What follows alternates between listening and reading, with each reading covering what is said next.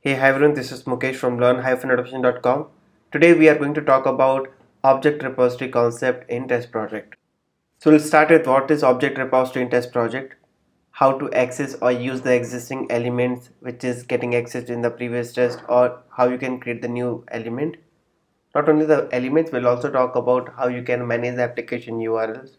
This feature is going to help you in maintenance the moment you get these kind of changes or in the application or application URL, so it is always easy to manage from a central repository or a central place in spite of making changes directly in the test cases.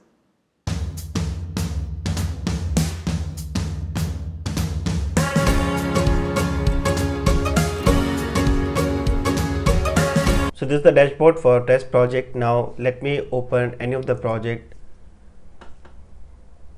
Yeah, so in the left panel you can see we have elements, we have applications, data stores and parameters.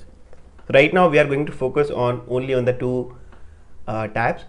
The moment you click on elements, you can see how many tests you have created. For each and every test we have a dedicated folder here.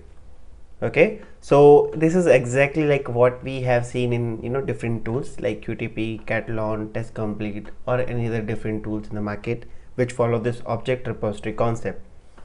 So let's say if I want to work with CRM application, so the moment I recorded CRM application, each and every element is here which is properly in a different folder.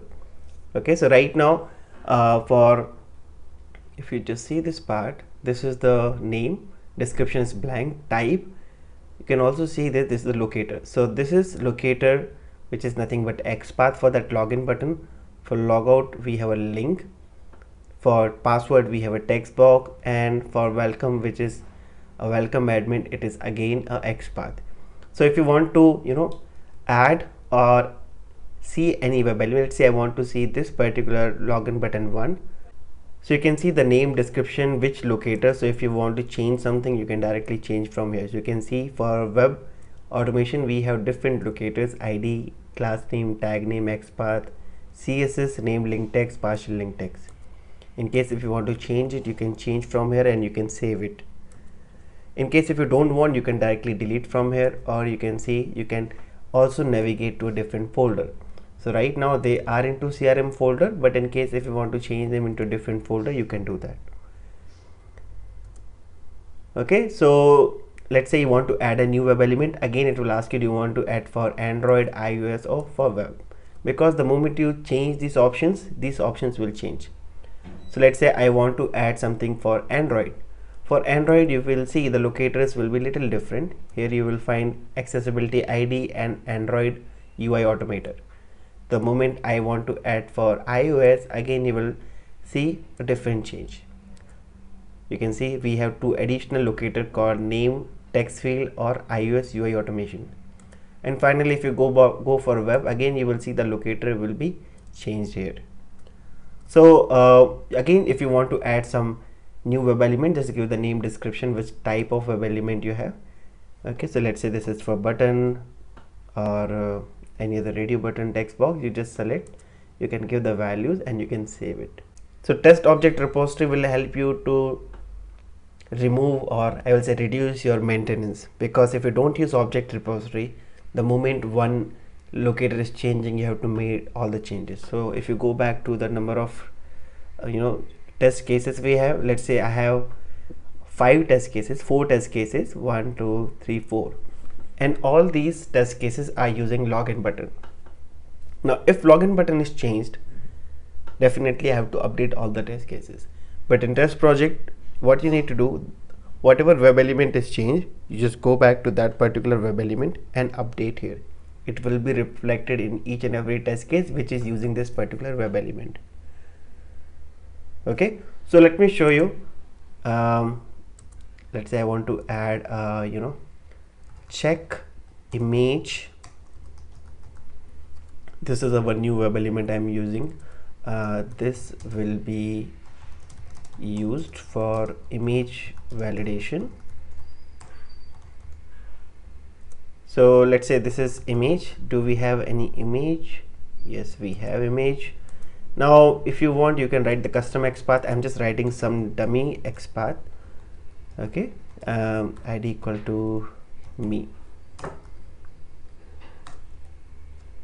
So this is the web the web element which we have created, and you can use this in any of the test cases. Very interesting feature, please use this. Now another very interesting tab which I want to highlight, or the feature, is applications. So whatever applications we have used so far, we can directly manage from here. So let's say you have created 1000 scenarios and all these scenarios are using one application. Now the URL has changed. In spite of changing all the URLs in all the test cases, you can come to this place, you can change or update your application. Right now, let's say you have multiple instances of your application. You have one for UAT, one for production, one for staging. You can create multiple applications directly from here, and you can start using whenever you want. So if you want to add anything, you can just go to this edit option and you can change it. In case if you want to add a new application, again it will ask you the same widget.